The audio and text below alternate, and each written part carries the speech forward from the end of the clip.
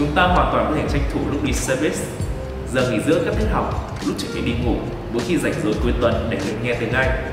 Điều này sẽ khiến não bộ quen dần với việc học tiếng Anh, giúp bạn luyện nghe tiếng Anh một cách rất tự nhiên và đơn giản. Nào cùng đến với bài số 28 của chuỗi series Listening Test ngay thôi.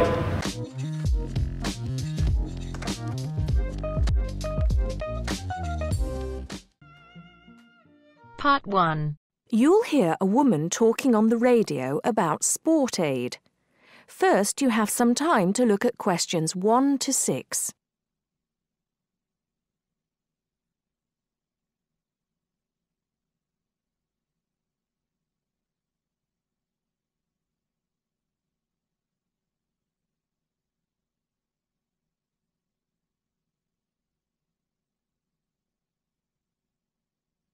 Now listen carefully and answer questions 1 to 6. Hello, you're listening to Redgate Radio and I'm Alex Dunbar. As you may know, people in the city will be taking part in Sport Aid this weekend. Here's Liz to tell us more about this event and how you can get involved. Thanks, Alex. Well, this is the 4th year of Sport Aid, and it looks like it's going to be bigger and better than ever. Sport Aid is organised by the City Council, and it supports a number of different charities, although the main reason for its existence is to raise money to help developing countries. Last year, it raised over £100,000, and that money has helped to make life a little easier for people in many parts of the world. Just to give you one example, the village of Otunga in Chad now has a water supply, meaning that the people no longer have to walk miles every day just to get water. And there are countless stories like that. By contributing to the infrastructure of different regions, it's hoped that things like Sport Aid will enable many more people to climb out of poverty. Another way in which that happens is by giving people the knowledge and skills to earn money. One of the biggest issues facing people in many poorer areas of the world is education. Something that we take so much for granted can be rare and expensive in some regions. Education is seen as key to development, and money from Sport Aid has paid for schoolrooms and equipment in a number of places. So what can you do to help? There are lots of ways in which you can get involved. First of all, you can go down to the biggest attraction of the day, the Sport Aid charity football match. There will be thousands of people at City Stadium, and all the money raised from the sale of tickets goes to charity. There's much more going on than just a football match, of course. There will also be lots of entertainment for the whole family, including a fair, stalls selling all kinds of food, and even a chance to try out some sports you may not have tried before, like softball and volleyball. It's probably going to be a very active day, so it's best to make sure that everyone is in comfortable clothes before you go down there. It's always a fantastic day out, and it's a great way to show your support. Before you hear the rest of the talk, you have some time to look at questions 7 to 10.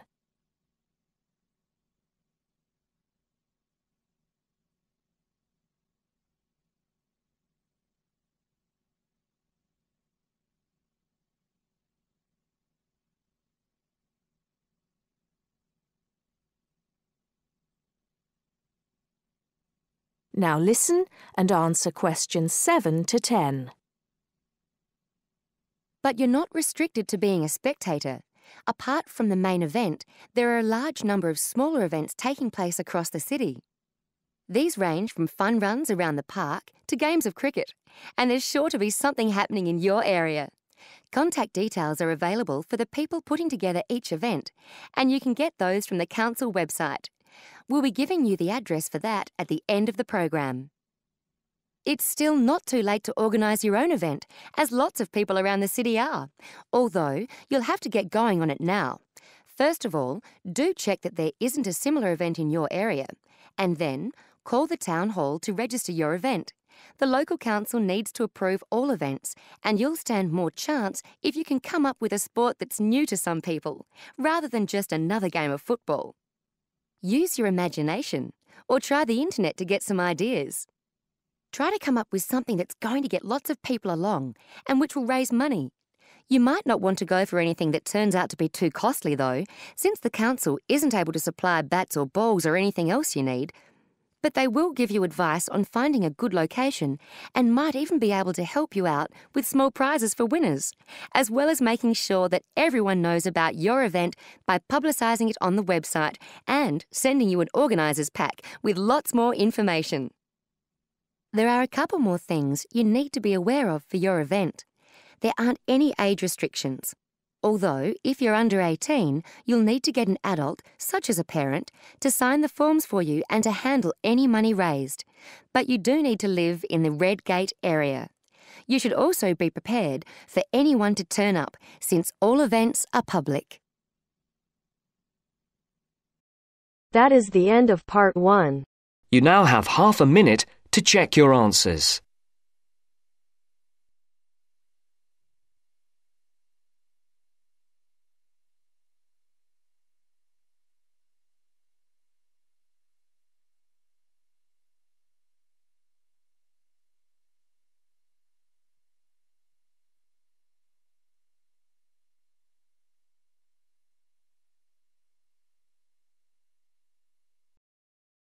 Now turns to part 2. Part 2. You will hear a local radio program about cycling courses in London. First, you have some time to look at questions 11 to 14.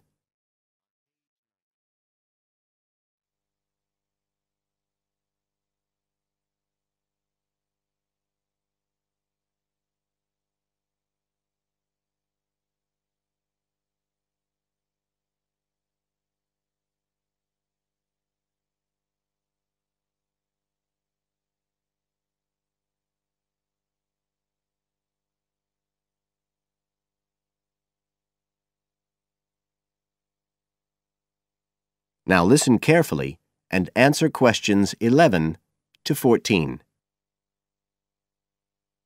There's been a great deal of interest lately in encouraging people to use bicycles instead of cars as a means of transport. But not everyone is confident about riding a bike at the best of times, let alone in the middle of a city like London. Jack Hayes is a professional trainer who works for a London-based company, City Cyclist, which provides cycle training for the public. What exactly does City Cyclist do, Jack? Well, our basic purpose is to promote cycling as a sustainable form of transport. We believe the best way to promote cycling is to teach people to use their bikes safely and with confidence. In European countries, people all learned from their parents, and they also learned in school. And when I tell them I teach people to ride bikes, they laugh. They think it's crazy. But here in London, it's completely different. You're approaching the point where a whole generation of people have grown up not being allowed by their parents to cycle because it was considered to be getting too dangerous. And so, in turn, they can't teach their children. We believe in realistic training. So if someone wants to use a bike regularly, say to get to work or school, we aim to train them by teaching them to ride on the actual roads they'll use, so they can develop the basic skills they need and build up their confidence that way. At City Cyclist, we believe cycling's for everyone, no matter what age or level of ability or mobility. We do complete beginners and also advanced courses. That's for urban cyclists who want to deal with things like riding in streets with complicated intersections and things like that. We don't promote the use of personal protective equipment for cyclists, and we endorse the policy of the European Cyclists Federation that parents should be allowed to make an informed choice as to whether or not their child wears a helmet. We believe the key to safe cycling is assertiveness, taking your place on the road. This has to be instilled right from the beginning. Assertive road positioning and behaviour is the key to safe cycling in congested urban environments. Some people are surprised that we don't promote the segregation of cyclists from motorised traffic, but we don't think that's practical in all urban environments. Instead, we teach people to use as much road space as they need to travel safely and effectively. You now have some time to look at questions 15 to 20.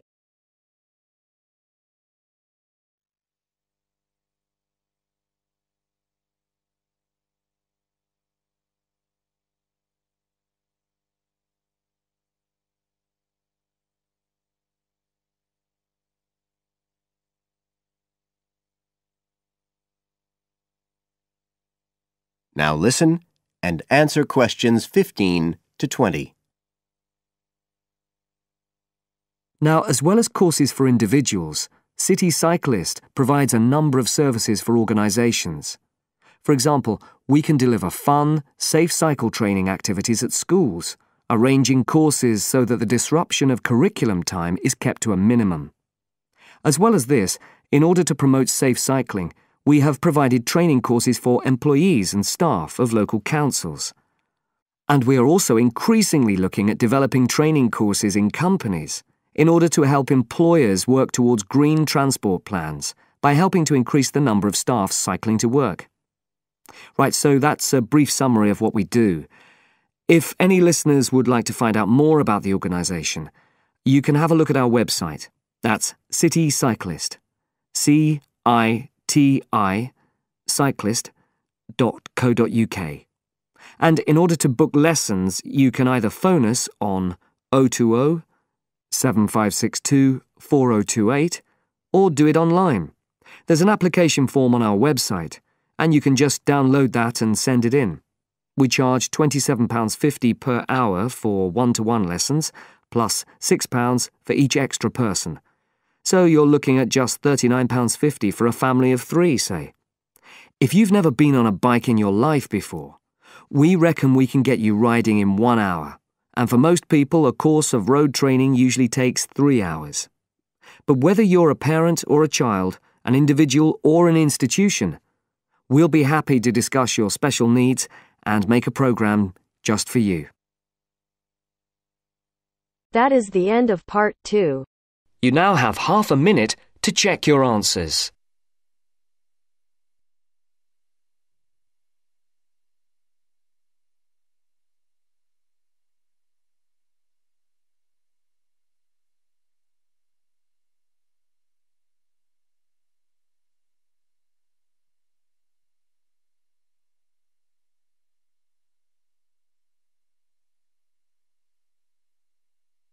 Now turns to part 3.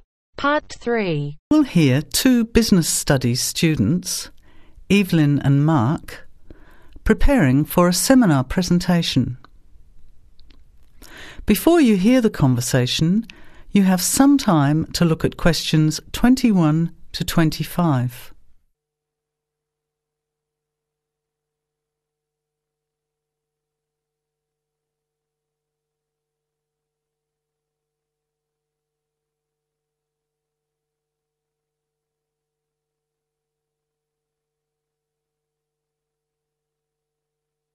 Well, I think the marketing of food would be a good topic.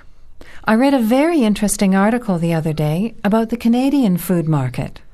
I suppose everybody's interested in food, even if it's trying not to eat. Why Canada? I know that's where you come from, but isn't it just all North America, really? No, that's why I thought this article was interesting. Although lots of US companies are well established in Canada, and vice versa, there are still subtle differences between the two markets. It says here, the Canadian market is definitely not a northern clone of the US. I like that. And it says that if you understand these differences, it can have a big impact on successful food marketing. So I know that Canada has a big French-speaking population in Quebec. Is this what they're referring to? Not only French and English speakers, there are many different ethnic groups in Canada. It's really quite multicultural. For example, Toronto has large Asian and Italian populations, and Vancouver's got a large Asian population too.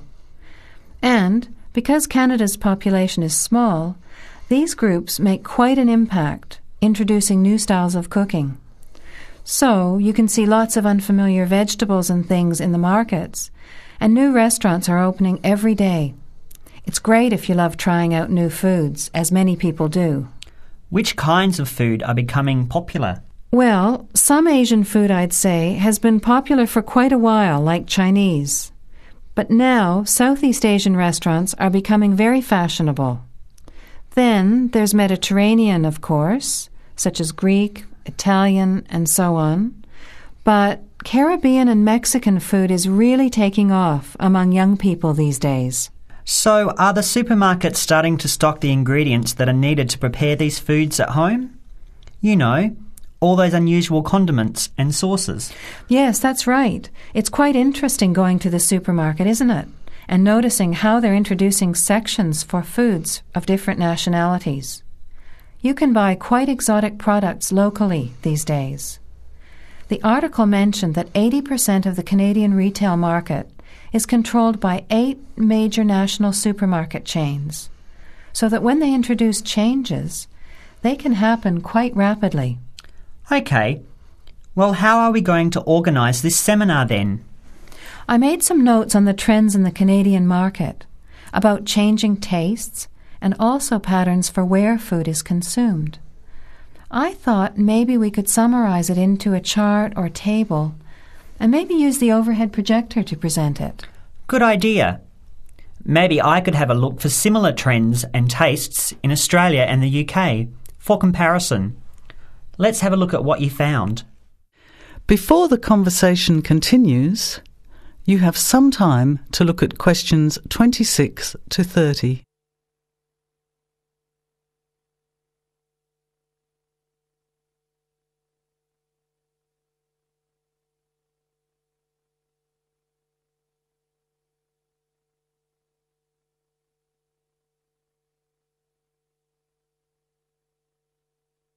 Now, as the conversation continues, answer questions 26 to 30. The most significant trend, it seemed to me, was that Canadians are definitely interested in healthy food.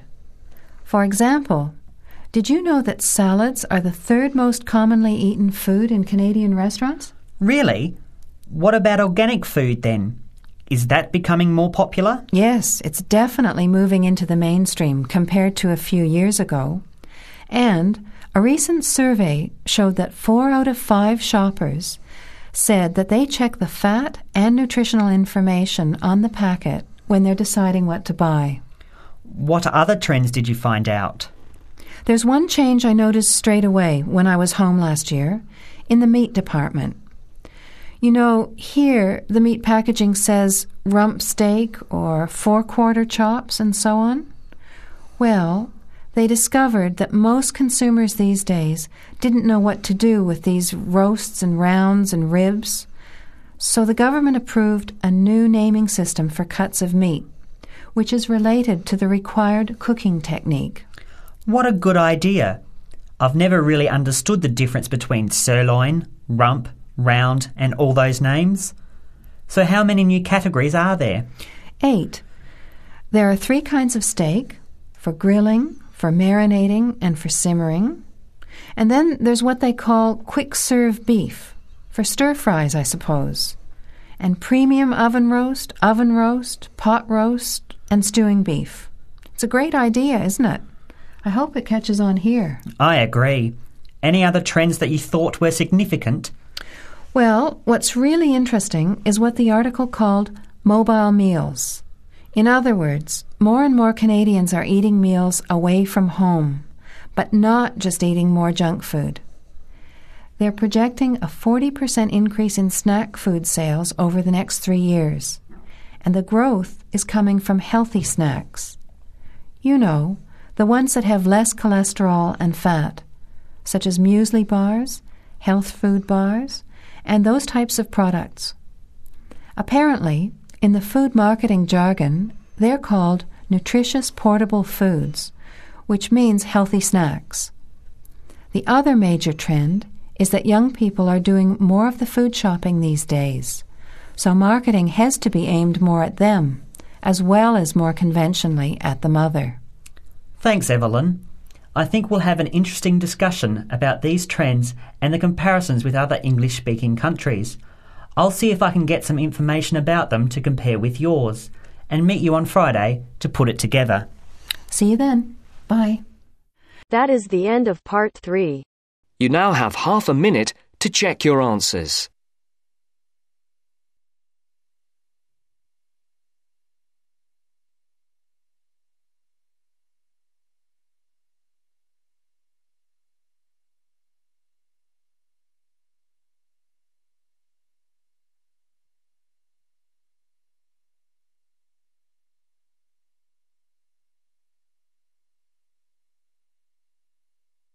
Now turns to Part 4.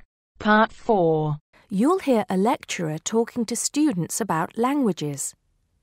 First, you have some time to look at questions 31 to 36.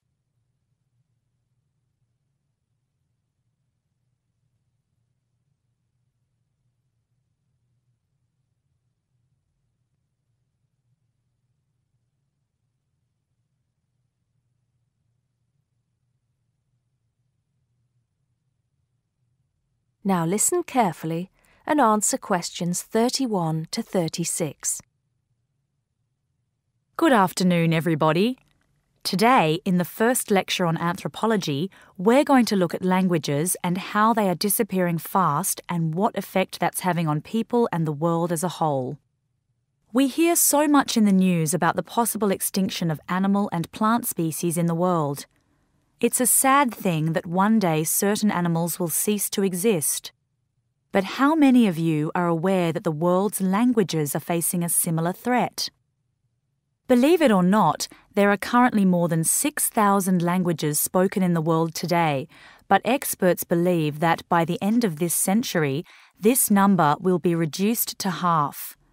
And as each language dies, the culture and specialized knowledge of a community dies with it.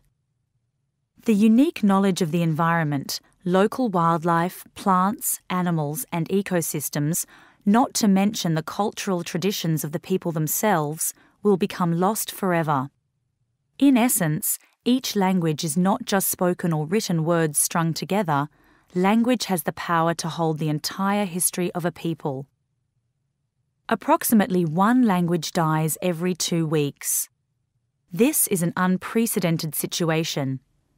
Never before in history has there been this rate of rapid decline. Most human languages are spoken by relatively very few people. Let's put this into perspective. The Ethnologue, the leading authority on the world's languages, has put together a list of every living language known to man. There are over 6,500, of which 6,000 have available population figures. Now, 109 million people speak just 10 of these languages, and they are the major languages of the world. At the opposite end of the scale, there are minority languages which are only spoken by a few people, and that's what this chart is illustrating. The number of languages is represented on the vertical axis, and the total number of languages that make up this group is an astounding 1,619. For each of these smaller language groups, the population range of speakers goes from 1 to 999. Even more incredible is the fact that out of these small languages, over 200 of them have a speaker population ranging from just 1 to 9. Imagine only 9 people speaking your language in the whole world, or even only 1 or 2 people. Now, let's think geographically. In total, there are 516 languages that are nearly extinct, where only a few members of the older generation survive. When they die, the language will die with them, lost forever. The majority of nearly extinct languages come from the Pacific and the Americas, making up 74%, followed by Asia at 15%. Europe has the smallest percentage of languages that are nearly extinct, only 2%. Before you hear the rest of the talk, you have some time to look at questions 37 to 40.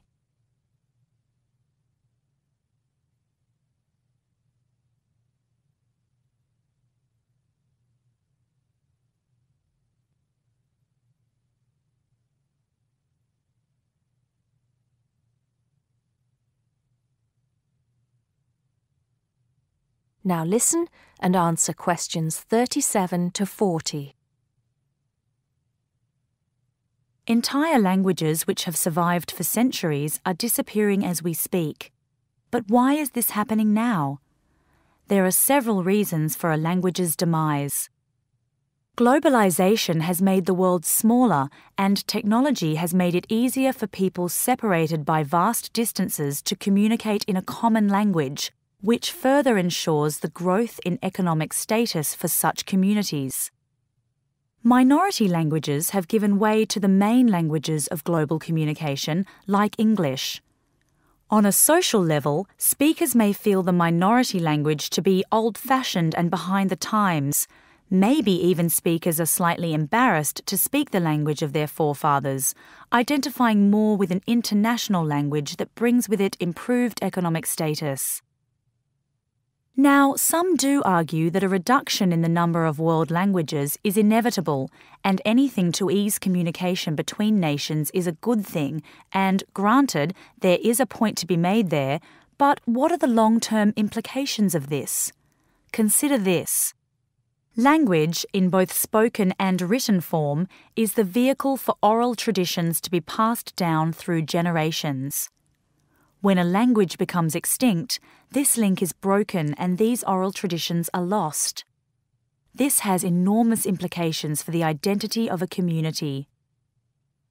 We can't stop the changes that are happening in the world, but we can try to keep languages alive through language maintenance programs and by documenting languages before they disappear, so they can be studied and maybe even resurrected in the future. It's also important to remember that many people who speak threatened languages can neither read nor write. Helping them become literate goes a long way towards protecting the language. Preserving a language is not easy, but there have been exceptional cases where languages have been brought back to life. In Ireland, Irish Gaelic, once a dying language, through national determination is now spoken by 13% of the country's population. We'll go into what happened there in more detail in my second lecture. That is the end of part 4. You now have half a minute to check your answers.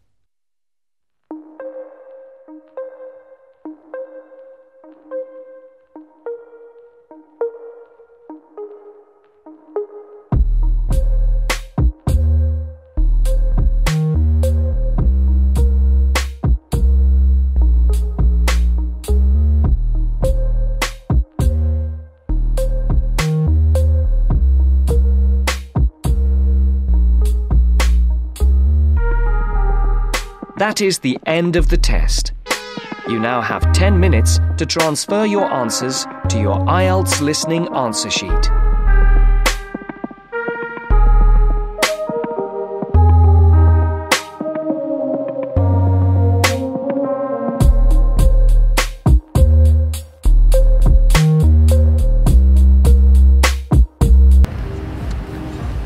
Trong bài listening test ngày hôm nay, các em có bất kỳ câu hỏi thắc mắc nào? Trong video ngày hôm nay, các em có bất kỳ câu hỏi thắc mắc cần giải đáp nào không? Trong video ngày hôm nay, các em có bất kỳ câu hỏi thắc mắc nào cần được giải đáp hay không? Đừng quên comment ý kiến cho thầy biết ngay nhé. Xin chào và gặp lại những video ngày hôm sau. Có cần rửa góc không? Còn 29-30. Rửa góc.